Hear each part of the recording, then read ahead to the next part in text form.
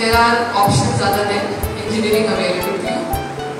If any of you is good at designing, you can go for architecture. Architecture, I think, is also a very promising career option that you can explore. Then there is no dearth of options when you talk about maths and science. You can again go into research and to the teaching line if anybody of you is interested in that. You can first get your higher education done. Then if you are keen on mathematics itself, then there are research options within this line like maths. There are few of my friends who are. Good morning, ma'am.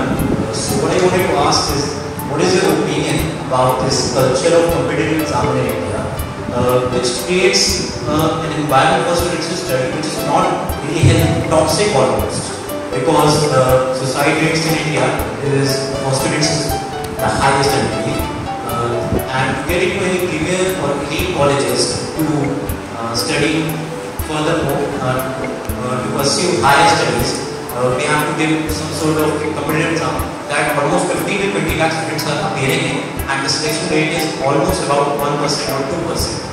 So shouldn't we be provided with other options to pursue our further studies? Yeah, very good question, Sunil. Sure.